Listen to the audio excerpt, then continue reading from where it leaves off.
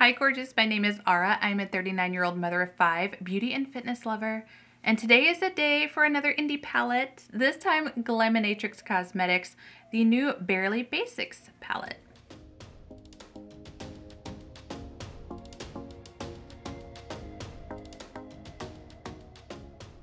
Glaminatrix Cosmetics is an Australian indie brand. This is the Barely Basic palette. There is nothing basic about this palette. It is extremely gorgeous to look at, even more so in person. You're getting 12 mattes, 4 of the metallics, and 4 of the multichromes. It's expensive because of multichromes, but the formula for the mattes and they are so buttery soft and beautiful, creamy. I have hooded eyes and they have been on my eyes for a couple hours now. It's amazing how much better Glaminatrix formula has gotten over the last couple of years. This palette is vegan and cruelty free with a 24-month shelf life, $66 US. It is still currently in stock and you're getting 20 grams of overall product in here. For a basic palette, it's not very basic. This thing has different tones that you can gravitate to for different looks. Everything on my face is in a different video actually. I will have that video linked down below. If you enjoyed today's video, don't forget to give it a like to help that algorithm because that algorithm needs so much help. And if you are not already subscribed, please consider doing so before you leave today so that you know every time I upload. I have a very special soft spot in my heart for indie brands and I've been collecting them over the last few months. Today is a day for indie.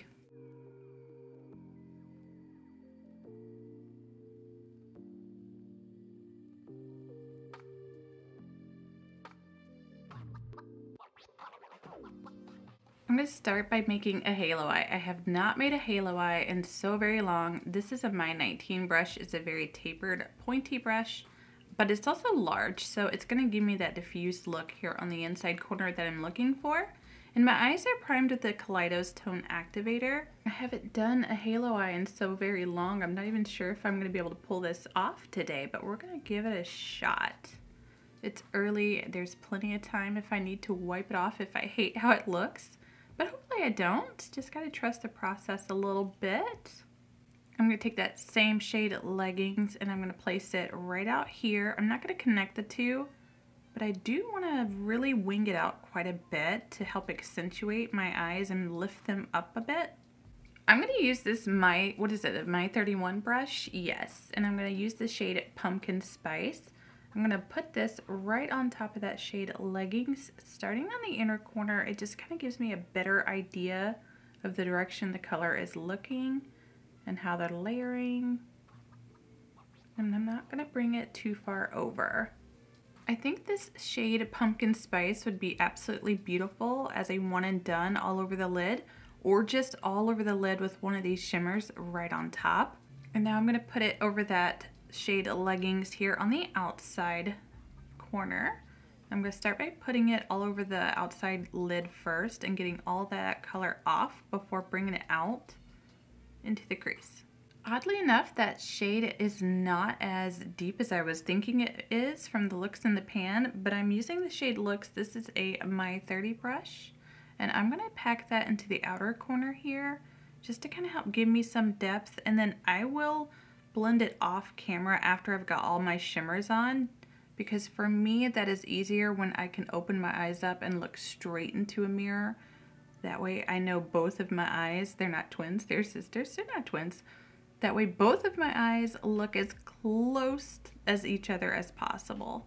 It's very hard to do that on camera, looking down when I do a halo eye. And honestly, if I'm being real with myself, they aren't even sisters. These darn things are more like cousins. My left eye just feels like it does not want to open up as much as my right eye. I'm going to quickly blend that off camera just a little bit, and then we'll do some shimmers. I'm going to use a Danessa Myricks pencil brush, and I'm going to use this shade Comment. Is it Comment? Yeah, Comment on my lower lash line. And I actually am going to stop about halfway across, bring it to that outer corner, and then I am going to place a shimmer on the lower lash line. Actually, I changed my mind. I'm going to bring that to the inner corner as well. I I absolutely do need help when it comes to halo eyes for shimmers in my crease. Not so much Glaminatrix, but I'm going to use my NYX glitter glue, and I'm just taking an itty bitty, smaller than a pea-sized amount. I'm going to put this in the center of the lid, just kind of tap it across on the edges of that shadow that I placed down. I'm going to use a flat brush here, and I'm not going to do any swiping motions. It's really just to kind of help keep that shimmer from getting all over the place in my crease and on my lid. I'm going to use this shade Follow on my finger here, and I'm just going to tap it into place. I'm going to start by just gently leaving it here on the mobile lid first. And then what I want to do for all of my halo eyes is kind of tap it up into my brow bone. So that way when I look directly at you, you can still see the shimmer.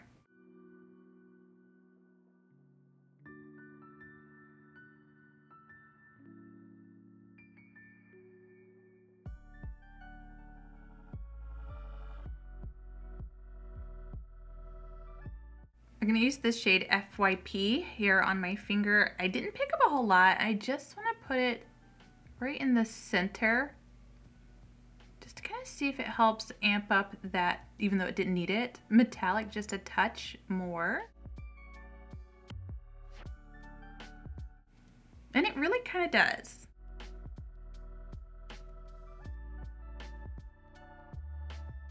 Wow. And now I wonder what that would look like if I just dusted it into the brow bone. I'm going to use that pencil brush that I picked up the shade Looks on and gently, without any additional product, just kind of sweep inwards towards the center of my eye to help blend that out. My face makeup is finished except for my lips because I still don't know what lipstick I want to use. I do want to finish off this lower lash line, and I definitely want to use that white shade Girl Dinner. Girl Dinner. It's not flat white. It definitely has a touch of, I guess, a taupey undertone to it. It's not a completely flat white shade, which is fine because I'm going to use that for the inner corner, but I definitely need to work on this lash line.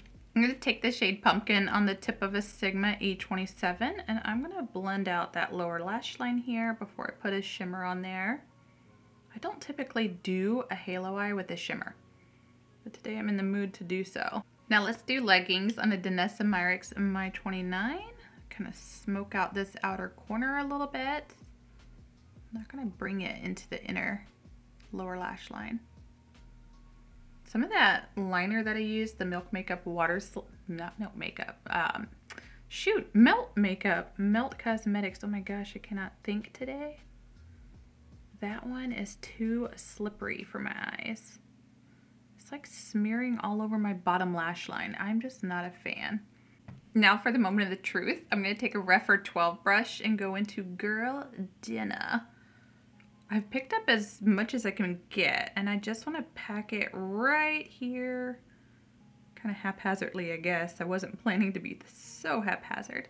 Into the inner corner. I thought it would be a little more precise, but I guess not. I guess precision is not what I'm going for. I picked up Follow on a pencil brush, and I'm going to spray it with my setting spray here because I need to be very careful. I really don't want this all over my cheeks. Not this early in the day anyway. And I'm going to place it right here on the lower lash line as carefully as possible. Just kind of bring it down just a touch, like a teardrop.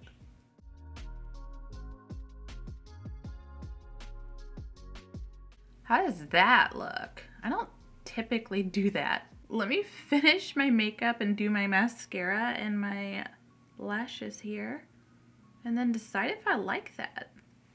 I finished this look off with a pair of Kiss New Natural Lashes in the style High Bun. It's one of my favorite styles, and I'm almost out, so I definitely need to get it back up. I'm also using the Lisa Eldridge black eye pencil. I took off the Melt Cosmetics one. That one was making my eyes water like crazy.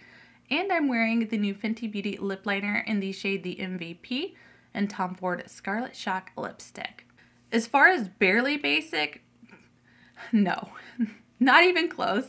I have a couple other palettes from them, including their most recent one. I think that was the pastel palette. All of the mattes feel the same.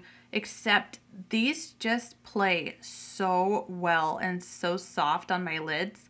This one here, what is it, leggings, seems a lot lighter on my skin tone than it does in the pan. I thought I would get a little bit deeper of a look with it, but honestly not so much. Could have a bit to do with my foundation, but it is so subtle, and I bet you anything you could use any one of these mattes as a one and done, or combine one matte all over the lid with one of these shimmers or multi-chromes and get the most fantastic, elegant look. This is a palette that's a win for me. I'm gonna be able to reach for this one pretty easily. There are a lot of indie palettes that do basic neutral palettes. I just happen to really like the matte formula that Glaminatrix has been doing recently, and even more so their shimmer formula. So this one I think is just easier for me to reach over the other indie palettes that I have. I hope you found this video enjoyable and helpful. Everything on my face is linked down below in the description box if you click on those links to make a purchase. Thank you so much for supporting my channel. I appreciate you so much more than you know, and I will see you down in those comments. Do something for yourself today because you are so worth it.